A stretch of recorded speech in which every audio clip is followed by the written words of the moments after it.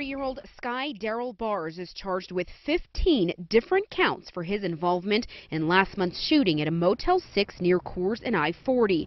One of those charges is first-degree murder for the death of Tamario Walton because police say he planned the robbery and gave Walton a gun. As we've reported, police say Walton tried to rob former CNN journalists Lynn Russell and Chuck DeCaro in their motel room. Walton died in a shootout with DeCaro. Investigators found text messages between Bars and Walton that night with plans to, quote, hit some licks. That's slang for robberies. A confidential source told police Walton thought Russell was alone. He did not know her husband, DeCaro, was also in the room. Police say surveillance video shows Walton in the couple's room for 7 minutes.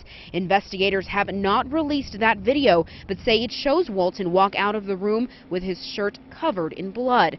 Bars then drove around and found Walton dead in the parking lot and reportedly hugged him before driving off. The informant directed police to Wyoming and Central, where they arrested Bars Wednesday night. He was driving the same black Chevy Malibu that police saw in the hotel surveillance video.